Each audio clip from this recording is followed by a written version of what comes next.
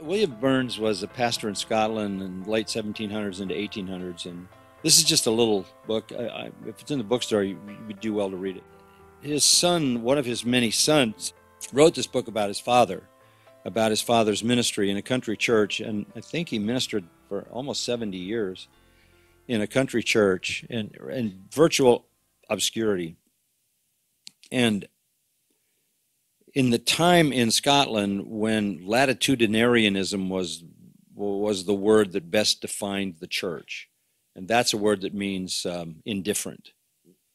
The church was weak and indifferent and powerless and compromised, and yet here and there in Scotland there were these little churches in the wilderness of Scotland pastored by these faithful men. And this is one of those men. Ian Murray said this is one of the greatest Scottish biographies ever written. And he was right. It's magnificent prose. It's incredibly beautifully written. And it looks at a man whose life was this constant routine. Every day it was exactly the same. He studied the Word. He got on his knees. He prayed. He counseled those who were hurting. He comforted the weak. He baptized the children.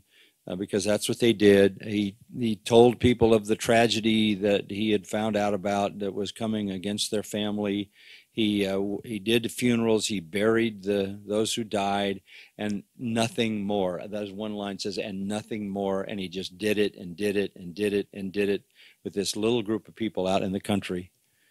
And the tribute to this kind of routine faithfulness is pretty stunning in a world where we are looking for immediate signs of numerical success.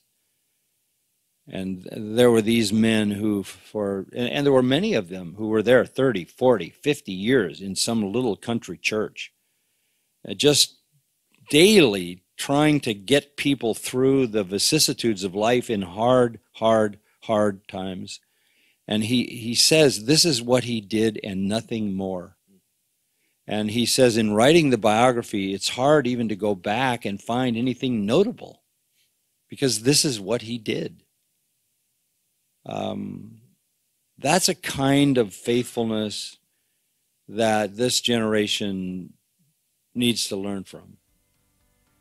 It's not about outcomes. It's about being willing to do the routine things, the faithful things, and leave the results to the Lord.